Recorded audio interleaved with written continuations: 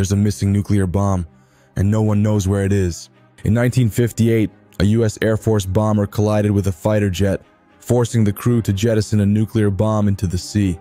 The Mark 15 nuclear bomb plunged into the waters near Tybee Island. But when recovery teams arrived, it was gone. The bomb, weighing over 7,600 pounds, was armed with radioactive material. If it detonated, it could have been catastrophic.